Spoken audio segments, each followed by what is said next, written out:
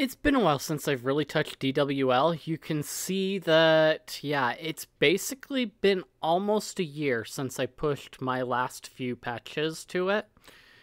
And I think I kind of want to look at the different changes that have happened with the different patches that I've basically worked to apply. And I really want to take another look at it again and try it again. I just haven't taken the time to do so because Rivers worked pretty well for me for the last little bit. I mean, it still has its issues, but it still works pretty well for everything that I've been doing with it. So if I go to DWL in here, we've had an update to it since 2 weeks ago. So if we look at the commits over the last little bit, let's see, we have tell XY clients their main maximized, fix the use after free. There were a few, I think, that have been updated since. Branches got push 07. 3 months ago. So, like, we've had version 0.7 come out since. Show me the details. Add support for alpha modifier protocol. DWL will now survive GPU resets, which is actually really nice. Let's see, 0.6, that was 4 months ago. I think I dropped off at like 0.5, but yeah. Add a root color to change default background color, implement WLR, virtual pointer unstable protocol, pointer constraints and relative pointer protocols, and so on. So like this negates like the patches that I was using for those pointer constraints and so on for the most part, which is actually pretty nice. And then there was a .desktop one that was added, I think, somewhere in there. So it eliminates that patch that I was using. Keyboards are now managed through keyboard groups. Only the first match key binding is executed. Toggling layout. Full screen clients. Menu change from BE menu to W menu. Let's see. No, the 0 non-block flag is set for standard out. Fixed. Clients not having correct order to color when mapping. XDG decoration unstable. DWL no longer sends negative values. Crashes with disabled monitors. So that's pretty cool. Pretty cool. I like that. I like that. I'm going to have to run through and probably update things. So what that means is if we go back to DWL, I haven't looked at the patches too much over the last few months either, because I've been very, very busy. Last semi-stable release. Let's see, where is it? Configuration, DWL patches. This is the other important one that I look at, is like, what patches do I want to enable in my thing? Do we have a good wiki?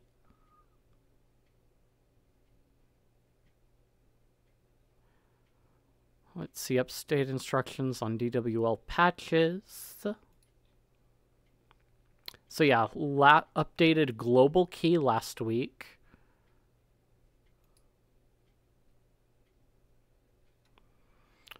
Let's see, go to the wiki here for DWL. So we've got the status bars.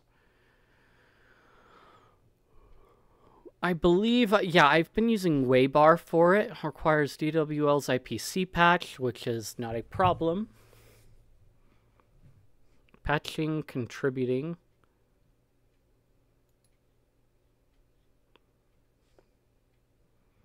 Let's see. Stale patches are back in there. So let's see. We've got access the nth monitor, always center, attach bottom, attach top, auto start, which is one that I've used. So it's rebased on the 0.7. Bar sys tray, bar order, bar colors, bar height, bar padding, bottom stack borders, CFAT, chain keys. So it's either chain keys or key codes. Probably chain keys then. Let's go look at chain keys. Implements chain key bindings like DWM keychain patch. Bindings can share a leading keychain. This keychain will be triggered when mod chain is pressed. A subsequent key press will be matched against bindings for that. It's kind of similar to what I have running with River in that I'm changing modes. So if I were to go like Super B, you can see my browser mode enables. And then I can hit a secondary key like Super, and I can run Fire Dragon. And I've got a couple that are like that. So I've got Super G, so I've got a file manager, and that's kind of what I was emulating from SXHKD, because I liked the keychains that much, and I believe I ended up using it in DWM for a little bit when I had configured one like that as well. Let's see, dim unfocused deck. I believe this one, yeah. Something like that. Let's see, custom float, gestures, gaps.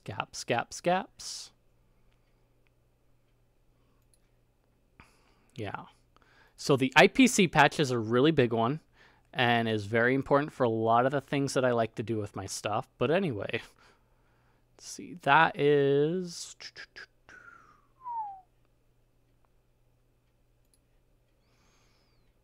KB layout, key codes, less simple touch input, modes, move stack.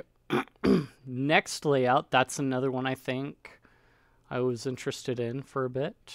Per tag layout, which is a really nice thing to have. Pointer gestures, unstable. See, there's no pointer constraints anymore because that got implemented in. And yeah, isn't really needed anymore. Relative mouse resize. Let's see, regions regex rules, which is really cool for certain windows. So like, for example, for emulators, when I run emulators, it's really nice to have some rules set up that will make certain windows floating so that they don't like resize all over the place and get super stretched and deformed. And I use that in other cases for capturing individual windows for emulators whenever I stream them. Let's see, scene effects, rotate tags. See, this is the flashy stuff, isn't it? If you're using Nix with flakes, blur doesn't work on Windows. So yeah, adds blur, opacity, and things like that. Show and shadows. Setup env, scroll factor, single tag set, smart borders. Shift view, swallow is a really nice patch. Sticky, swap and focus, switch to tag, tab. Adds tabs or a title bar to the top or bottom of windows. So this is... The tabs one is one that like Awesome has.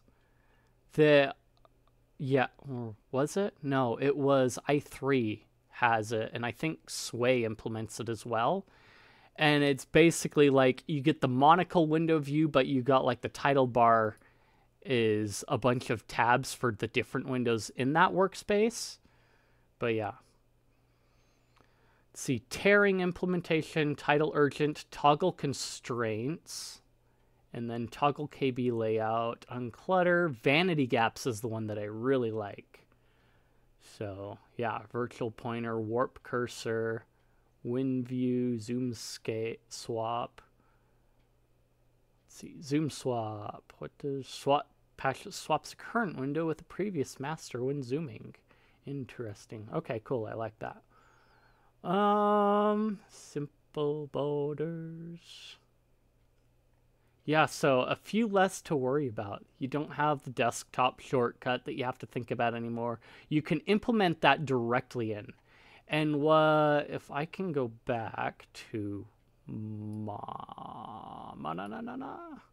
Let's see what the desktop has. DWL.desktop. So it just runs DWL. And in a patch that I would do for mine is the DWL.desktop would have the dbus run session DWL so that it would run with dbus in the background, because that's how Pipewire works in making OBS work, is by having dbus in the background able to connect everything together. So it's really nice to be able to record the screen or when you are streaming or making a video like this. But yeah, kind of a few different changes that are pretty nice. Let's see. State the Discord server's community maintained. Count border width in that. Config.f.h. I don't think very much, doesn't look like very much has changed here. So it may come time to go through and do things again. Let's see, dragon lock, natural scrolling, disable while typing, left-handed, KB rules, monitor rule, layouts, rules, window rules, tag count, sloppy focus. I do kind of like my sloppy focus, I'm not going to lie. Border pixels. I would probably up it to 2 border pixels, like I have here with River. You can see that if I mouse off of it, the border does like just turn to a darker gray. Might have to change that a bit. I don't know. I've been pretty happy with it for the last year, so I don't know. I'm not perpetually ricing my desktop like a lot of people. I will add wallpapers into my wallpaper stuff with WPaperD, but other than that, it's like pretty simple. And yeah, some of the keybinds would definitely change, and with keychains, it would be totally different by a lot. But yeah, foot, W menu run, yeah. Wow. Anyway, yeah, DWL, a lot of changes. Probably gonna have to go back in and take a peek and try it out again. If you liked the content, if you enjoyed it, if you think I deserve it, like, comment, subscribe, leave any criticisms you have or what have you. I appreciate it. Feed that algorithm, like I said, and I will see you guys in the next one.